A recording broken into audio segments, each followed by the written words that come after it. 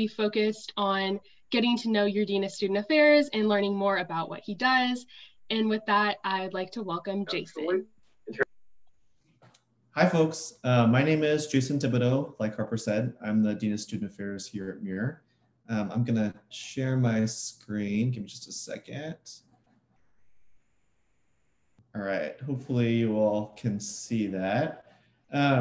So I'm going to talk about a couple things today, right? So talking a little bit about, in my role, right, the leadership philosophy that I bring to the table. So what we're going to do is have a little exercise where we're going to look at a few leaders that I admire and talk about qualities in those folks that make them good leaders.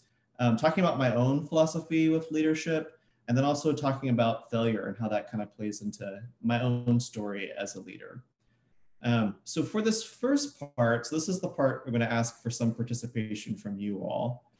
So basically, there are 5 pictures that are going to come up. And so I'm going to ask, just to make sure we're all on the same page, to answer these 3 questions. So the first one, just to make sure we all know who we're talking about, the first one is, who is it? Second, what do they do? And then thinking about some one or short ways or qualities about these individuals that you admire in terms of their leadership attributes, their qualities, or things that they're really known for that make them famous for who they are. All right, so feel free, you can just unmute in terms of the different qualities that make them good leaders. So a big one is empathy, right? These are all individuals that really have the ability to understand the humanity in folks and just see kind of how their lives are being played out, how they're impacted, and the things they're going through. I think vulnerability is another important element of what these individuals display, right? Like they talk about their own experiences, their own struggles, the things that they went through, right, that impacted them in really difficult ways. And by being vulnerable, right, they show that that's okay to be vulnerable, because I think sometimes there's the opposite view, right, that in a leadership role, or even as we treat each other as humans, right, you're not supposed to cry in front of other people and that kind of stuff, but they show that it's okay to be vulnerable. Humor is another one, right? A lot of these people are really funny. And they kind of catch you, right? They get your attention, they tell their stories, and they really engage you with their humor by making light sometimes, right? But really telling important stories and important messages through the power of a funny story. Also, humility is a big part of what you see here, right? That these are individuals who are incredibly successful, right? Famous, wealthy, you know, by all marks that we judge by each other in Western society, are doing really well, but still very humble about their successes, about where they've come from, and the impact that their ability to have on other people. And the last thing I would say is storytelling, right? All of these individuals are really good at telling a story. That they're really good about both either their own story or the stories of others, and using that to convey ideas. And through that is this last part, right, where they're able to talk about connection. And they make connection to other people, to society, to individuals through the power of that storytelling, but through all these other qualities as well, right? By being able to connect with other individuals, that's how they're able to lead, make change, and make a difference, right? So these are all some of those big important qualities that we see in some of those big folks that I try to implement in my own style and own leadership as the Dean of Student Affairs for Muir, right? So in terms of my own philosophy, these are some of the things that are really important for me. And these are kind of like lessons that I've learned throughout my time working that kind of tie back to some of the different elements we're talking about that I would also say are really important for you all to consider in your own roles as leaders and going forward throughout the rest of your lives. So one of the first things is I am not the smartest person in the room by far. And I would say if you are the smartest person in the room on your team, that's actually a problem, right? Because you want to work with people that are smarter than you. And I think that that's a tough thing. Sometimes as a leader, there's this maybe internal feeling that you've got to know everything, that you've got to be the one that knows the answer to it all. And that's absolutely not the case, right? You work with good people who have expertise that you don't have, that they bring to the table, and they can make your organization or your team better. And that feeds into the second part, right? Is work with people who are different from you. I know I see this all the time where whether that's like the leadership of a student org or within a company or an organization, sometimes folks tend to work with or hire people that only look like them, think like them, act like them, and actually think that also is a problem. Because then all you're doing is creating an echo chamber, right? You don't need more copies of yourself. You need people who will challenge you, who will bring different perspectives, who will help you see things that you don't see based on your own experiences or your own worldview, your own education. And so it's really important that you work with people, you work on a team that has those different perspectives. And I would even say, if you interview for a job and you look around the table and everyone looks exactly the same, that might be something to bring up, right? And I know that's kind of an awkward thing to bring up, but how do you slightly bring up, like, how do you consider different perspectives when making decisions, right? I think that's one way to get insight. Because I think this really matters. That's really important that you work in a team with people that are really different from you. And then also that team culture matters. That work, it's called work. It's not called fun, but you try to have it be as fun as you can, right? Especially when you do tough, hard work, that being able to laugh and have fun it matters, right? Because you need those relationships, you need that camaraderie, and work needs to be a place where people feel safe, right? People like working with each other because even though it's still work, that there is an element of fun to it. Also, that you never stop learning, right? That learning is a really important part of obviously why you're here at UC San Diego.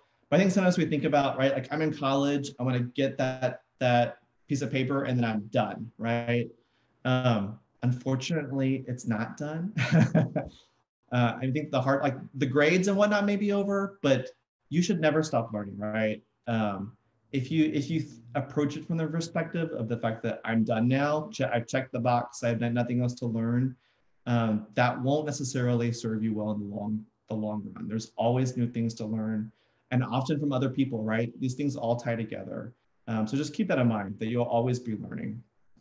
And then, like we've seen with some of the leaders that we've talked about, to be brave and be vulnerable, that it really matters to be able to put yourself out there, right? Talk about your own struggles, talk about your own experiences, speak difficult truths, because those things matter, especially in a leader, right? I think I think we get this idea from movies and media, right, about a leader is this kind of strong person, almost like military personality, right? Like no faults, everything's perfect, never let their guard down. But the research doesn't actually support that, right? People want to be led by other humans, and real humans have struggles. They have their own difficulties, and so being brave and being vulnerable, and like Brene Brown will talk about a lot, is really, really critical, both to your own development, but also to leading an organization. Trust is really necessary for pretty much everything else. And I think this is also a big one, right? If the leader of an organization is dishonest, or the people that you work with don't trust that person, it's hard to get anything done. Because without trust, you don't have much else. And think about it in your own lives too, right? Like, do you want to hang out with someone you don't trust? Probably not, right? Or do you want to work really closely with someone you don't trust? No, I mean, usually it's like, what do I need to do to get this done and move on, right? So trust is so important. And part of how you do that is you build it with people by doing a lot of these things, by being vulnerable, by telling your story, by working with different people, right? And trust is really going to be key to any of the work that you do in building a good team. And the last thing I would say is paying it forward. What I see happen sometimes, which I think is not the best, is that sometimes someone gets in a leadership position and then pulls the ladder out from underneath them, right? It's like, I'm at the top, I'm here, I'm good, thank you. But I think it's really important for the people that you work with that they've got experiences, opportunities, and whatnot to continue their own growth and development. So pay it forward, right? Whether that's by mentoring, by giving folks access to experiences they wouldn't have otherwise, by giving them tasks for new and challenging things. Because your role as a leader is to help other people grow and become leaders themselves, right? And so that's how you do that, by paying it forward to help those folks in their own learning and development. So one day they can step into your shoes, and they can move forward to their own bigger and better things.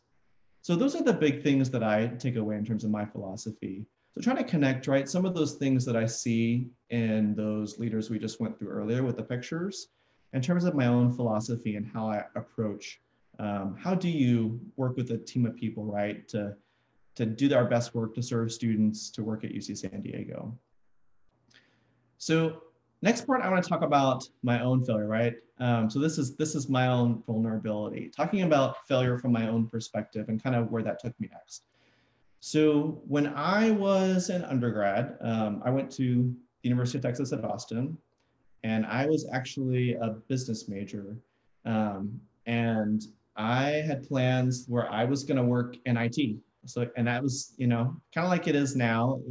This is kind of right around the .com days, where working in IT was a really big deal. I remember I had an internship in New York City working at an investment bank, which is a really, like, at the time was like really cool, right? And in my mind, like my 21-year-old mind was like, I'm going to make a lot of money. I'm going to be successful, right? And I think that's hard, especially because our culture teaches us like success equals money, right? Those things are tied together. And that was the worst job I ever had in my entire life. It was so bad. So pretty much every single day at that job, I won't say where it was, but like I said, it was an investment bank in New York. People treat each other terribly all the time. Like really nasty comments about other people, really sexist things happening all the time.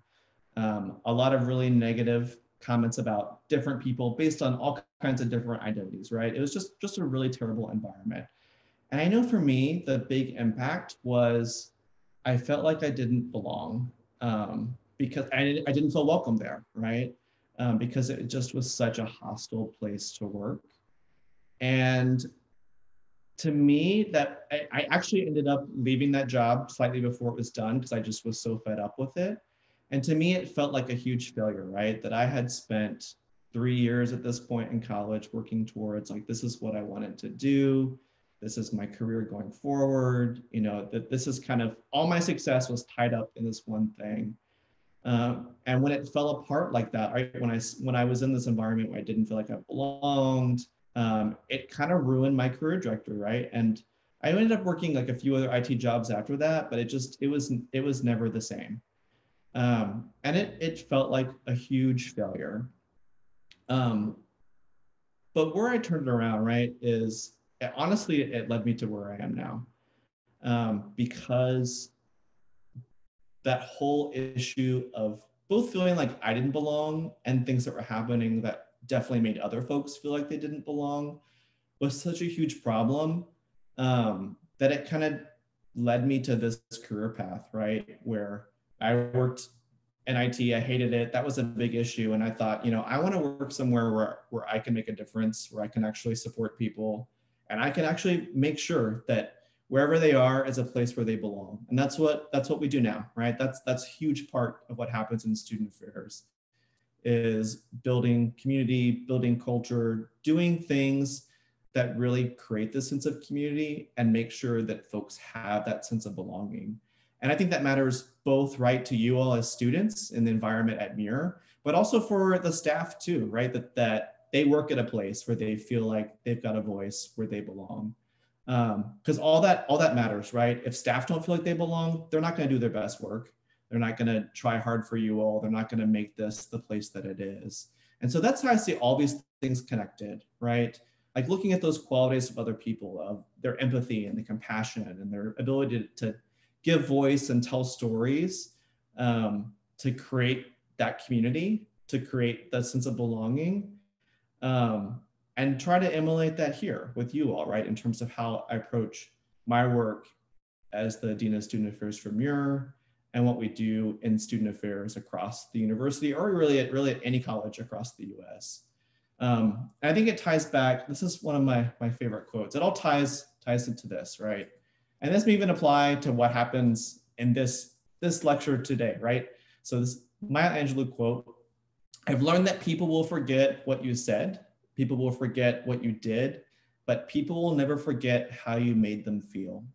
And I think nothing could be truer than that, right? Like thinking about even today, or thinking about your experience at UC San Diego, you're not going to remember 10 years from now, like what you learned today in that lecture in your intro psych class. You're going to remember, did you like that professor or not? You're going to remember, did you like living in the residence hall or not? Did you like the friends that you had or not? And it all ties back to this, right? That people remember how you made them feel.